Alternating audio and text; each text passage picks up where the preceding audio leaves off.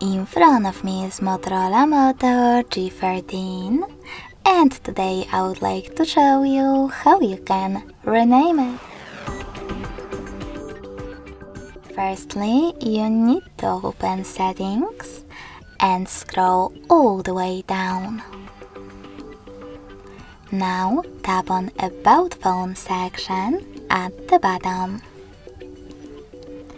Following that, just click on device name and type in wherever you wish to. Then tap on OK in device name pop-up